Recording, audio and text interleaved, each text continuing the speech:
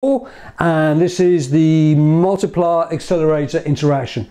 And this is really, really important because in the 1930s, can you remember in lesson 51 I was talking about Keynes, and his idea was in a recession we should increase AD because we could get stuck, if you can remember, we could get stuck at a very low level of output. So very quickly we draw an AS curve out here, and this is AD down here. We could get stuck all the way down here, which would be pretty crazy.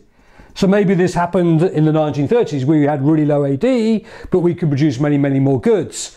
So what Keynes said, in this situation, what we should really be doing is we should be increasing government spending, and then quite clearly that would lead to an increase in AD. Obviously though, the only problem with increasing government spending is then the government is going to get into more debt. However, this is really important. His argument was by increasing G, you would increase AD, and then at the end of the day you would get more money back, which would pay off the initial amount of money that you borrowed.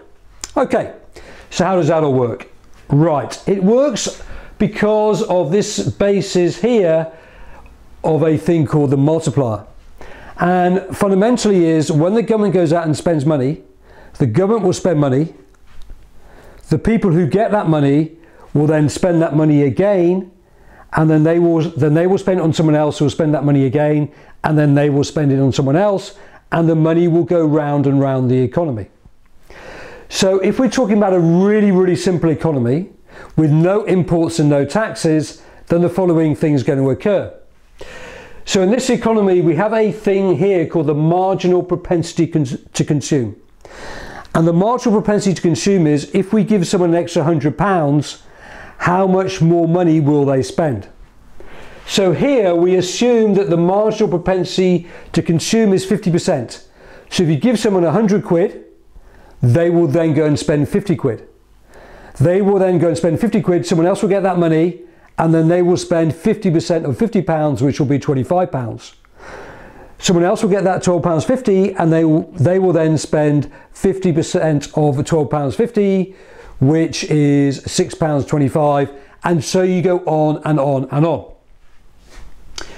So if the MPC is 0.5, then we do 1 divided by 1 minus the MPC, so it's 1 divided by 1 minus 0.5, and 1 divided by 0.5 is equal to 2. So that is what the multiplier is equal to. So the multiplier is equal to 2, and the government increases its spending by 10 billion quid. We do 2 times 10, and we get, out of that, we get 20 billion pounds. So that is the multiplier. And he worked out if you put money into the economy, then the likelihood is that you're going to get more money out of the economy. And particularly if you put your money into building roads, where a lot of the money is going to be centered on the UK, and you create lots of jobs through that, then that's going to be a good thing all round. We increase AD, we're not going to get inflation, and everyone's going to be unhappy. Remember the Keynesian AS curve, which we spoke about in lesson 51. Right, so the definition then of the multiplier is an increase in either consumption, investment, government spending, or exports will lead to a rise in national income, the size of which will depend upon the multiplier. Okay, so the multiplier is equal to 2, and we increase government spending by 10 billion quid, then we're going to get a rise in national income of 20 billion pounds. However, if the multiplier is equal to 10, right, and in this case we're assuming that people have a very high marginal propensity to consume. So they have a high marginal propensity to consume, so if you give someone £100, they then spend 90% of that, so they spend 90 quid. Someone else gets that 90 quid, they get the 90 quid, so they will spend 90% of that, which is 81 quid. And then the next people will spend 90% of the 81 pounds, which will be 72 pounds something or other. And so the money goes round and round the economy. So in this case, if we put in 10 billion quid, at the end of the day, we're going to get 100 billion pounds out. Now, believe it or not, before Keynes came along, nobody really appreciated that. So no one really thought about the fact if we put some certain amount of money into the economy, then we're going to get more money out. So therefore, why don't we just do that right now? Why don't we just go out and spend more money, and then we're going to get more money out of the system? Well, one reason why we don't do it is because, of course, as regards to lesson 51 again, we may end up with demand pull inflation. And we don't want any inflation. The other one is if the government gets into too much debt, eventually people become scared of spending money.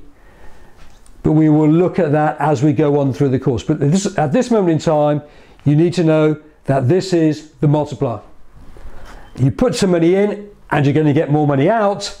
So an initial increase in consumption, investment, government spending or exports will lead to a larger rise in national income, the size of which will depend upon the multiplier. Okay? Brilliant. Well done, Keynes.